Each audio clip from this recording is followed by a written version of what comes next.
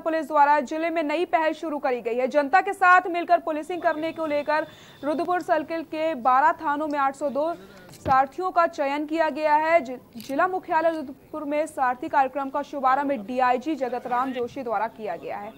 इस दौरान विधायक राजकुमार ठुकराल और 46वीं वाहिनी के कमांडेंट सुखबीर सिंह मौजूद रहे। इस दौरान डीआईजी जगतराम जोशी द्वारा सारथियों को परिचय पत्र भी वितरित किए गए। कार्यक्रम में डीआईजी कुमाऊं जगतराम जोशी ने कहा कि ऊधम सिंह नगर जिले में 20 लाख की आबादी है, लेकिन जिले में 2000 पुलिस फोर्स। इसी बात को ध्यान में रखते हुए जिले से 2257 सारथियों का चयन किया गया है। लेकिन मुझे आपसे एक छोटी सी जानकारी, नशा करते हैं, नशा होने के कारण उसको बेचना चालू कर देते हैं, घरों में बर्तन चुराना चालू करना चाहता हूँ। क्या कोई हमारी सरकार या कोई ऐसी प्राइवेट संस्था। फिलहाल इस बुलेटिन में बस इतना ही। देखते